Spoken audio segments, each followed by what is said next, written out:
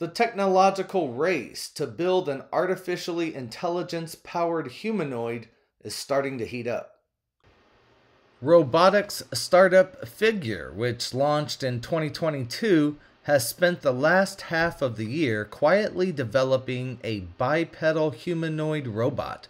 That robot, named Figure 01, has just been unveiled publicly. Modeled after the human form, Figure 01 walks on two legs and is intended to do manual labor that currently relies on actual living humans. With a labor shortage currently in the United States that numbers in the millions, Figure's humanoid is designed to do the jobs people don't want or don't have the skills for, and to eventually tackle more advanced tasks like caring for the elderly or even cooking meals. Key to Figure's robotics approach is its reliance on artificial intelligence to enable its robots to learn and improve their abilities.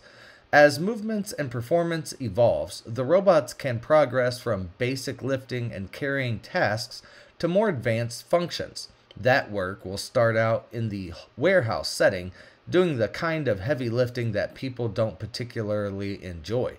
Quote, "Our business plan is to get to revenue as fast as we can, and honestly, that means doing things that are technically easier," says Figure founder Brett Addock.